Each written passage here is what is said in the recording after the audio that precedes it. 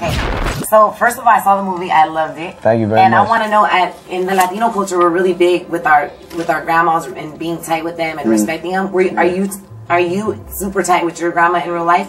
No, not really. Nah, not really. Why not?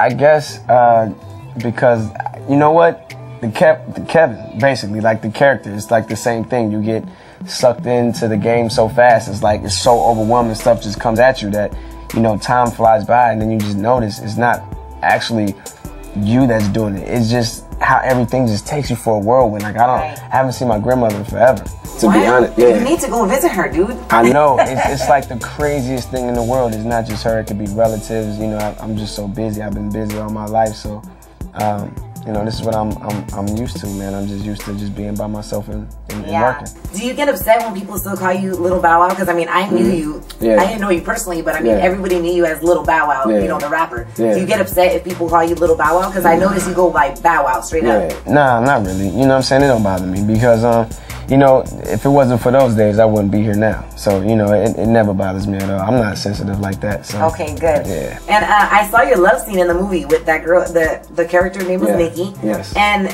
I mean, she was interested in you because you had won the lottery. Correct. And, you know, she knew that. Do you get that a lot with chicks that are interested in you because of your money? Because I mean, I know on your Twitter you flossed a lot, like different things, like driving the Lambo in Miami and stuff like that. Yeah. Do you get a lot of chicks that are interested in you as a person or you as the artist? And you know, that's all they see is dollar signs. You get that a lot?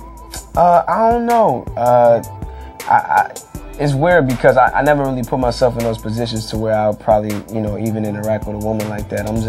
I'm always busy. Like, I'm always just staying busy. I'm always either in the studio or I'm on a movie set. Like, right now, I'm currently filming another movie right now as we speak. So it's kind of like, as of right now, I'm just focused. Like, I don't mind having friends or anything like that, but, you know, I just see the vision. You know, I just feel like, you know, with this film and other projects that have come in, the sky's the limit for me. And I know that, you know, I just try my best to stay focused. So. Yeah, you're a big motivation to a lot of young kids out there that are trying to make it.